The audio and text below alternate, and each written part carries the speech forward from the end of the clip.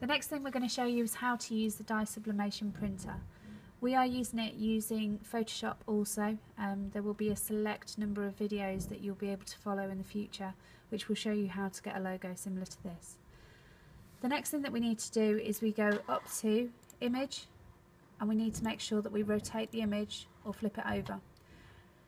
The reason for this is when we print it onto the fabric that we're going to print it onto, we need to make sure that we see almost a mirror image of what we see on the screen. So simply what we're going to do now is we're going to press File, Print,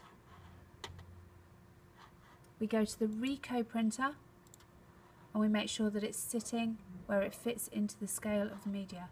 When we're happy, we press Print,